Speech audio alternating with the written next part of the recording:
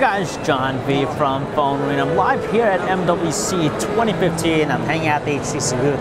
I'm doing a quick video first look between the HTC One M9 and the Motorola Moto X 2014 edition. So let's just jump right in, talk about their designs.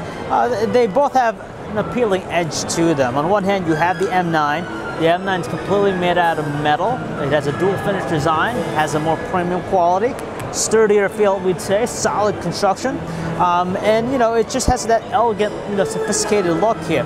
Meanwhile, with the Moto X 2014, the cool thing about it is that it has a customized design. You could change, of course, the way the back cover looks. You could choose different materials. You have that nice metal trim, and you can even customize even some of the accents, like the volume control button and around the Motorola logo right here.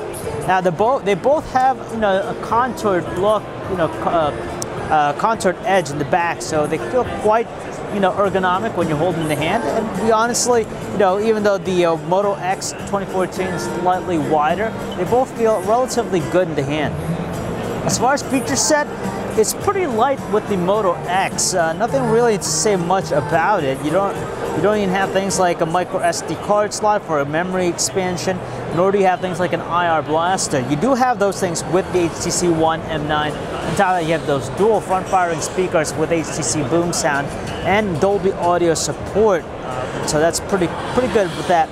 As far as their display is concerned, they both utilize 1080p. It's a matter of which display technology your eyes prefer.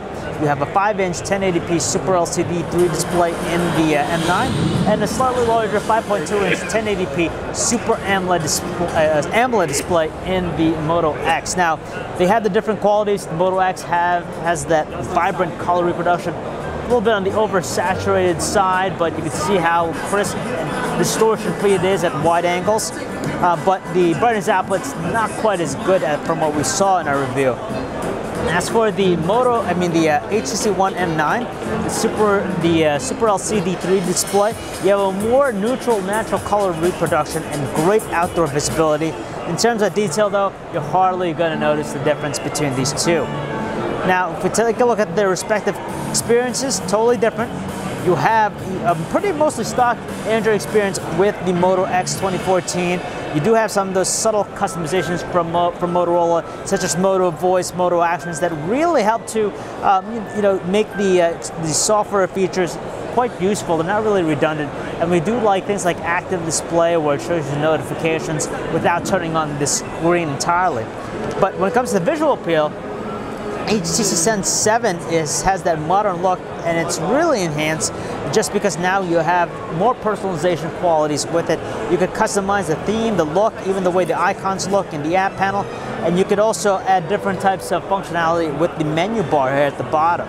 So you have a cleaner, more modern looking design versus a mostly stock Android experience with the Moto X 2014.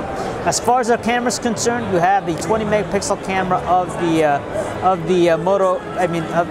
HTC One M9, and with the Moto X, it still has a pretty good camera. It's a 13 megapixel camera in the back there, and as far as the front-facing cameras are concerned, you're going to have a wide-angle ultra-pixel camera in the M9, so that's going to be handy when it comes to low lighting performance and whatnot.